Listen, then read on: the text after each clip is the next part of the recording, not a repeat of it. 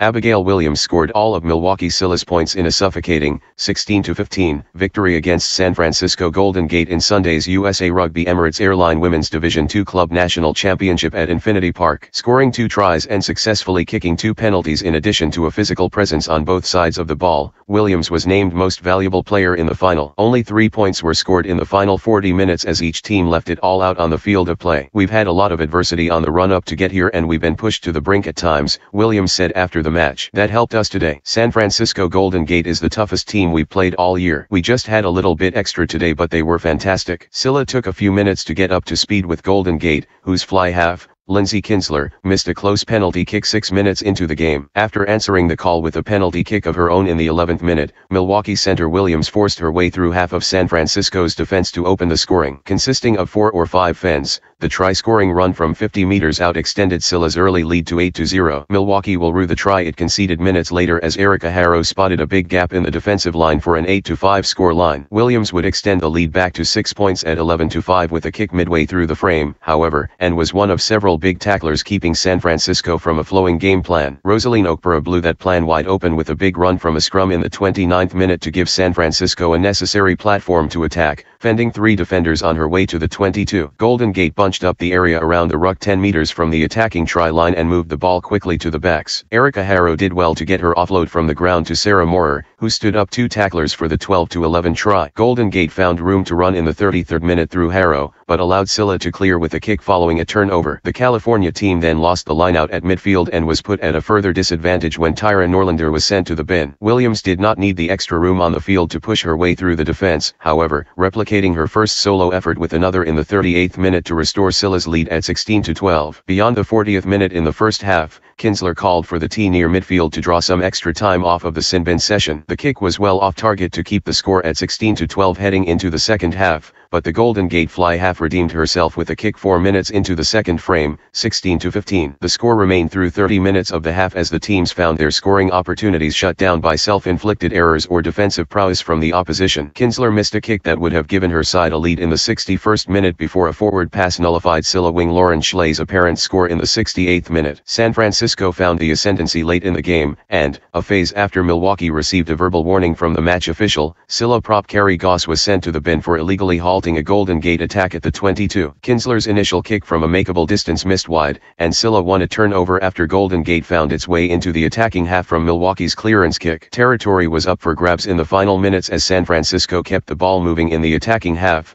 but lost the ball forward on the ground in the tackle area for Milwaukee to drain the clock with a scrum one last time. Scylla, dominant in that particular